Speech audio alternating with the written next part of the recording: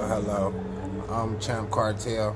This is HOC Station, and this is Chi the Goddess. Okay. And we would like to talk to y'all about mental health and like recognizing mental health problems and what are mental health problems exactly. So we're gonna go ahead and get into it and get started.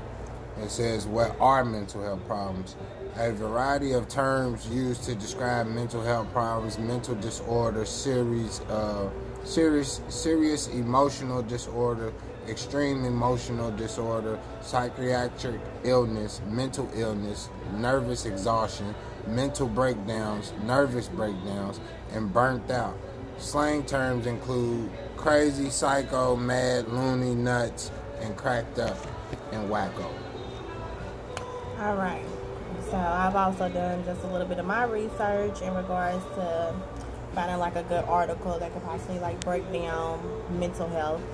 So what I have is sort of kind of says mental health includes our emotional, our psychological, social well-being. It affects how we think, feel, and act. It also helps determine how we handle stress and like related to how we relate to others and make choices. Mental health is important at every stage of life, from childhood to adolescence all the way to adulthood. And so it also talks about like factors that contribute to like mental health problems, such as biological factors such as like your genes and your brain chemistry, life experiences such as trauma or abuse, family history of like mental health problems. So I guess like when we come to like break down like mental health, like the overall picture that I get is just basically like life. I mean, I really feel like you can't, when it comes to mental health, I feel like it comes from like the things that you do like on a daily basis, whether like you're having a good day, a bad day, like all those little, and something as small as that contribute to your overall like mental health, like how you feel, how you're going about your day, how you handle certain situations. Says social, so you gotta be socially intact, in tune, you gotta be around people, and then what really determines on how they develop if you got a mental health disorder or not is how you react to the situations and the things that's at hand every day, which every individual is faced with different activities and different situations every day. So it matters how you react to that situation for a person to determine what stage of mental health you on, or even if you got a stage of mental health. So just stay calm, stay cool, stay collective, thinking before you react.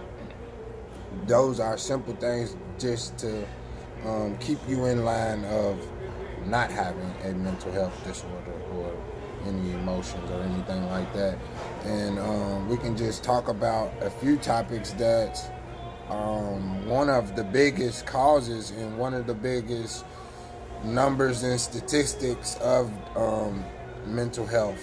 Like, what are the exact type of mental health disorders that's the biggest in the percentages in adults? So we looking at anxiety disorders. That's 18.1% in adults.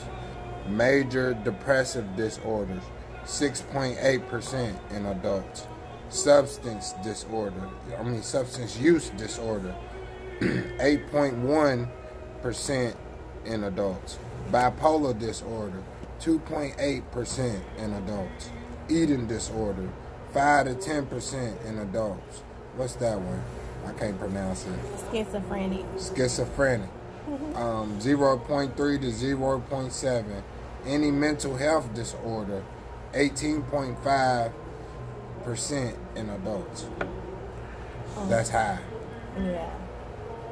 And I sort of kind of have written down like a few signs. It says like early warning signs of like how to look for to know if you're dealing with any type of like mental health issues or disorder.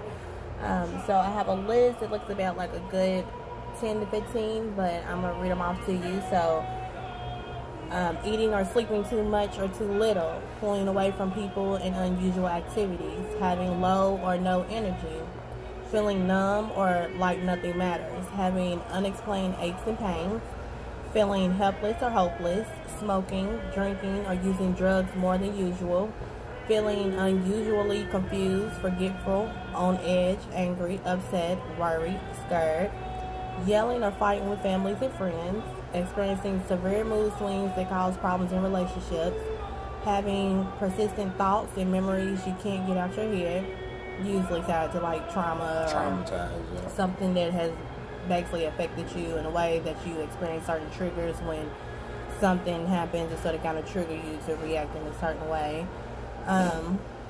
Hearing voices or believing things that are not true, thinking of harming yourself or others. And if that is the case, please also seek a professional help, because talk to a friend or anything. Yes, before actually taking those steps to hurt yourself or others.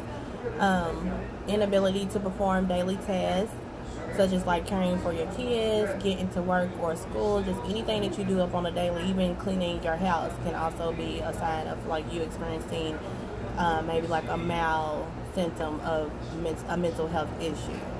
Depression or anything. That's one of the biggest ones that gets us as a black, as a black culture, as a black community, as being a black male, anything we face with poverty, we traumatized just by growing up in poverty and just seeing the ill things that people say that's normal. That's not normal.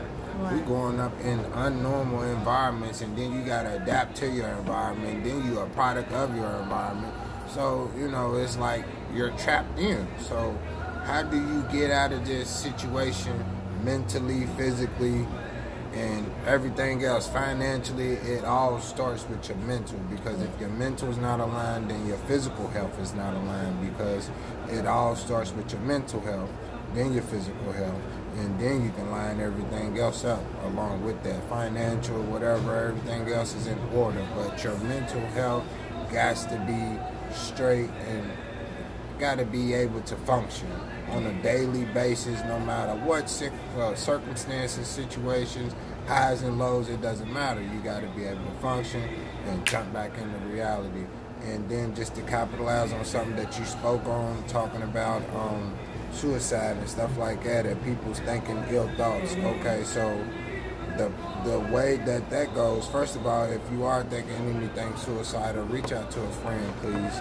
Family member, anybody you feel close with talking to and opening up to, because that's something very sentimental, and that's something very dangerous, not just to yourself, but to everyone, and mainly to yourself, of course.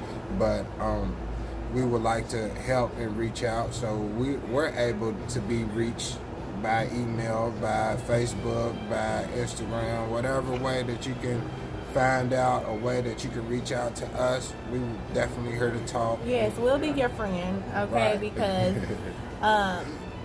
I just wanted to sort of kind of speak on the fact that when it comes to like mental health, I feel like a lot of people don't want to say that they're dealing with it, or something may be wrong with them, because nobody really wants to be labeled or have that stigma put on them that like, oh, something is really wrong with me, I need to, like, it don't even have to be that severe. By all means, if one is sort of kind of acting out of control or can't really function, can't think, and they're displaying like a certain behavior, then by all means, yes, you may have to actually go see a professional to actually seek maybe medical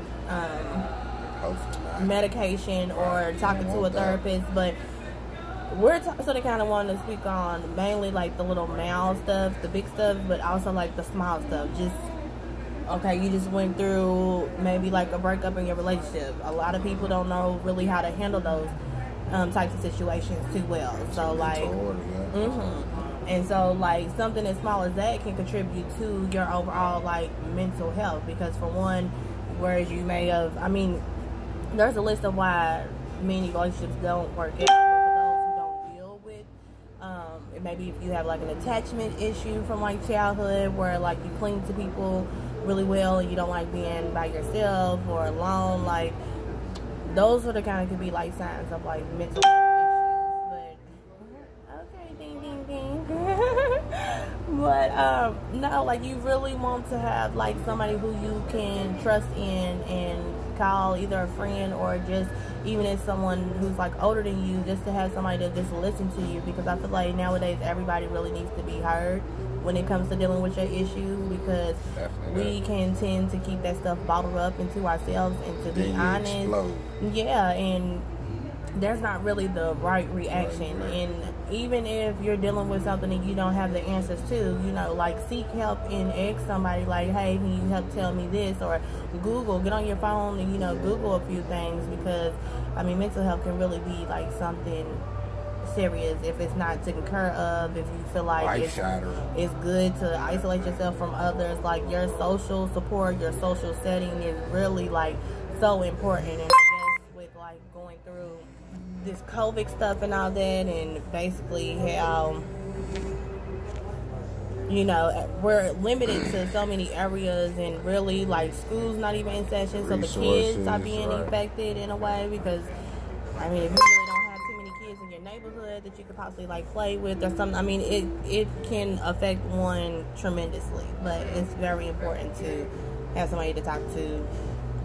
It's not good to shut yourself down and isolate yourself. It's always good to be around good people and good places and good